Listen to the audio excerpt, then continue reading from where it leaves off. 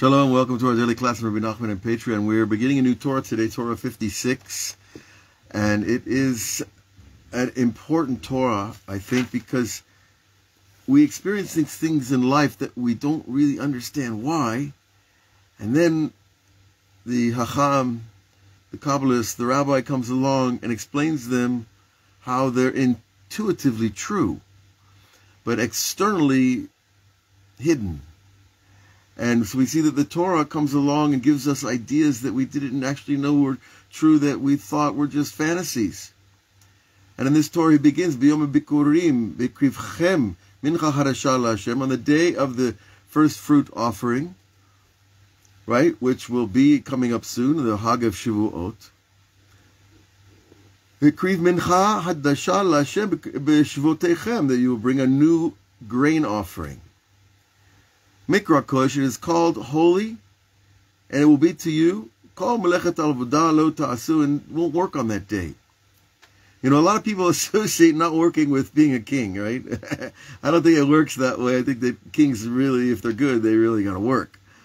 But there is this association with not working in the normal human capacities that kind of we associate to a king. But look what he writes. Every single Jew has an aspect of the king inside him or her. Each person according to their quality or their aspect. So too will be their kingship. What does he mean? Their first type of king is a person who rules over their house. Right? It could be a one-person house, a two-person house. You could have 10 kids. You could have more. You're king over that house. And a lot of queens could be kings too nowadays. So don't get confused. That he is the leading decider. The king is the one who decides. The buck stops here, as Harry Truman said. And then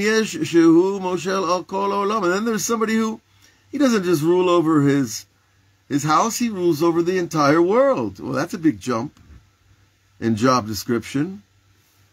And every person according to the kingship that he has. Now, what is this power of kingship that he's talking about? Because I remember being a kid and feeling like a king, and then I was quickly knocked down, you know. But what does it mean? This aspect of kingship. What is the premier quality that we associate with a king? Well, in Kabbalah, kingship is the ability to give over, to take something abstract and make it real in the world, to take an idea and bring it down all the way into the four directions of this planet. Kingship is the ability to create from all the resources at your availability. Kingship is not just simply the quality to sit on a throne and tell other people what to do. That's not really a big deal. Anybody can do that. It's to know what people should do to be their best and to make the kingship, the kingdom, run its best. So it's the ability to recognize the qualities in everybody else and put them together in a way that things work nice, that people get along, that people respect authority, and yet also, of course, respect themselves. Now, that's just a very short introduction about what kingship is. But chiefly in Kabbalah, it's this ability to take life force and give it to somebody else, to pass it along. And this is an aspect of Sarei Alafim, Sarei Meot, Sarei Chamishim, Sarei Asarot. This is what Jethro, Yitro in the Bible, who was Moses' father-in-law, told him. This job is too big for you. Create a judicial system. Ministers of 1,000, ministers of 100, ministers of 50, ministers of 10. They will adjudicate their little groups. And then any problem that's too hard for them, they'll come to you, Moses. And it's a kind of a logical thing. But it took his father-in-law to see it and to suggest it. And he had the merit to. Now, this kingship that each person has, there's two aspects, first of all, that we recognize. One is that there's a hidden and a revealed kingship. And he explains. So the revealed kingship that's what's revealed. How much people listen to you. How many people receive from you. That will measure a certain quality or aspect of your kingship. If you're a boss at work and you have 10 employees, then it's clear that they all listen to you, or try to, or hopefully, then that's your kingship in that context. And that's revealed because everybody knows that you're the boss. And it's revealed that he rules over them. The word rule is a little rough here for the democratic mindset, but okay. And again, according to the kingship that he's been given, now in the hidden kingship, the kingship of that nobody sees. Nobody knows who's pulling the strings. Nobody knows who's behind the scenes. That's also a type of kingship.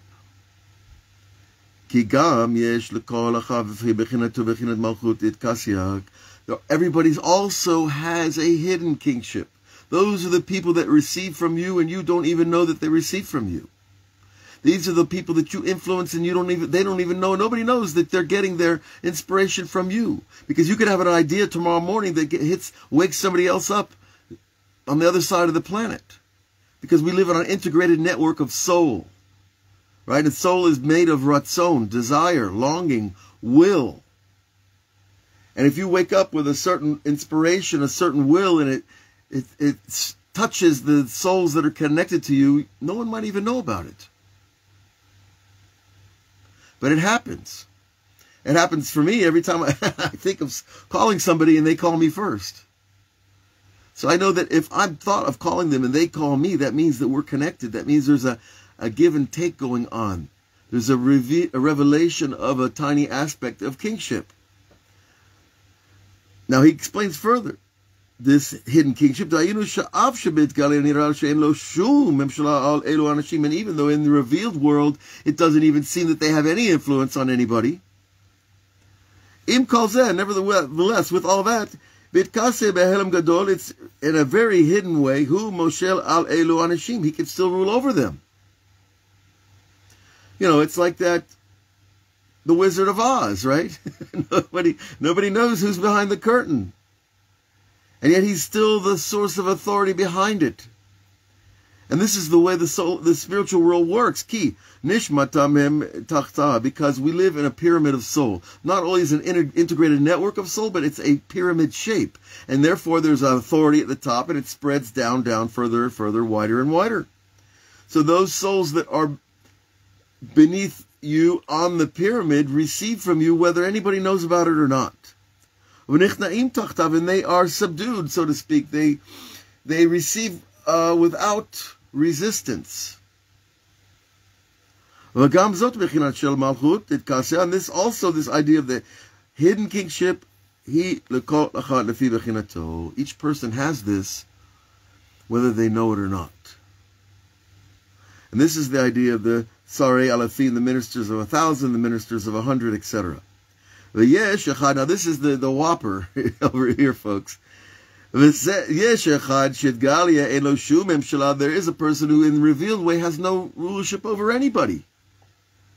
Right? He just sits at his desk and nobody listens to him and he doesn't bother anybody and it just goes on like nothing's happening.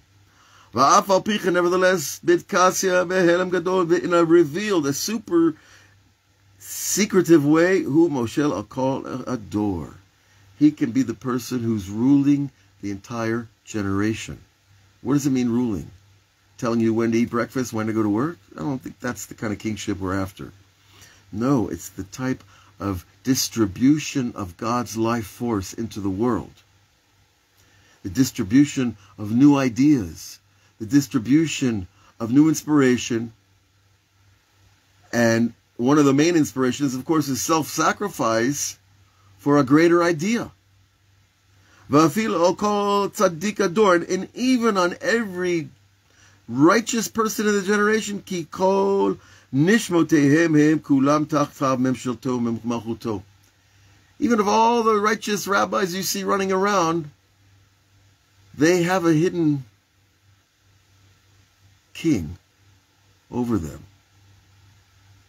V'kulam nichna'im v'kvufim alav, and all of them are beneath him and receive from him in a hidden way. Rak shu behelam gadol, but it is in a great hidden way. And this is an idea. In the verse we see the prophet Malachi was one of the last prophets. He said, B'chol makom muktar mugash l'shmi. God said, in every place that's sanctified and where incense offering is brought for me. In other words, any place where we say this is for God, we sanctify that place. This is the place where there's a tree in your backyard where you sit and talk to Hashem. That tree is sanctified for that work. And it becomes special. And it's for God's name. Because that's essentially what you're doing. You're revealing that you believe in Him in that place. And all place means also in certain souls. Hashem chooses to reveal Himself through people we have no idea why and who they are.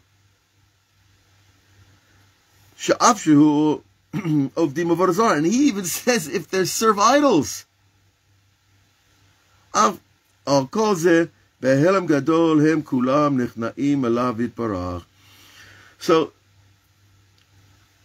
we don't understand. That's the first thing we always have to understand, right? Is that God can rule the world in a hidden way through people we don't know or who they are, if they're above us, below us, and even people who serve idols, or people on crosses or whatever. Or, people worship all kinds of things nowadays.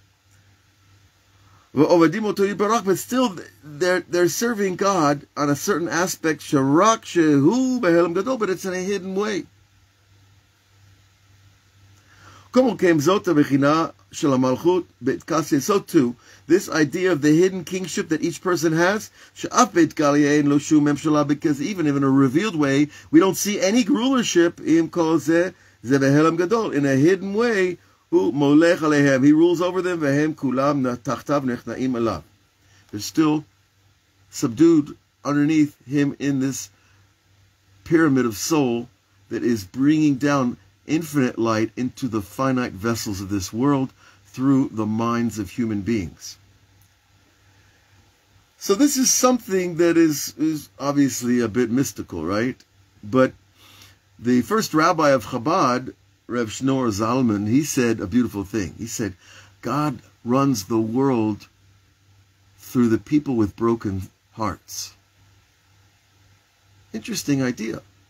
Oh, you mean God doesn't run the world through Putin and Biden and Musk and Trump? That's a sentence, right? No.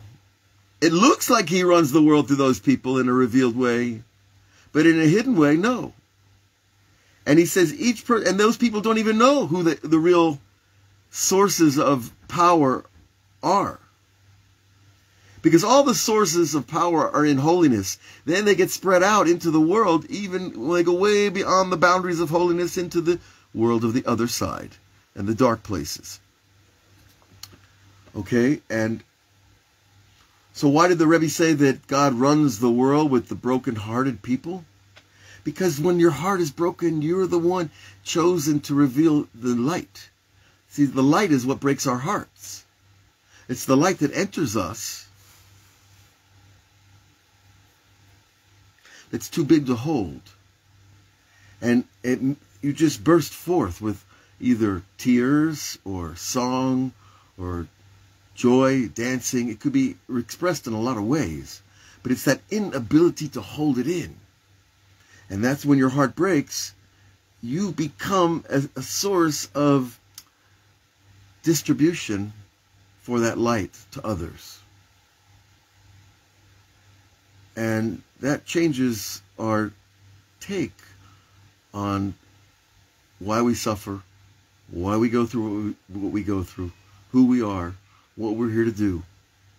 Because maybe, even though we think we don't have any power over anybody, maybe God chose you for that light to come through you anyways. Because you're in the right place at the right time to do that job. To bring his light to a place that no one else knows. And that's an awesome thing. Now, it's not something you want to go bragging to your friends about. But it's certainly something that you can carry with you in your heart, that at least now I understand a little more of how God runs the world through the hidden places and the hidden people. Because the work is not telling people what to do. The work is receiving the life force that other people need. And the insight and the wisdom and the inspiration and all the good qualities that it takes to get through this place. Okay? So I want to bless all of you to know this, to live it, to carry your peace, to know that you are a queen or a king in a certain way. And to ask Hashem, well, if I'm here to do something for you, let me do it. Show me. Guide me. Let me be your man, your woman in the right place at the right time. And then you will see that his kingship, how it spreads open before you like a perfect internet of divinity and ratzon, of will, and things start to make more sense. So God bless you all. We're going to continue our daily classes on Rebbe Nachman and Patreon. And, well, we're rolling forward. We hope to finish this book before the end of time. But, you know, it's paragraph by paragraph, word by word, because that way we get it deep and it could change us. And that's what it's all about. God bless you all. Have a great day.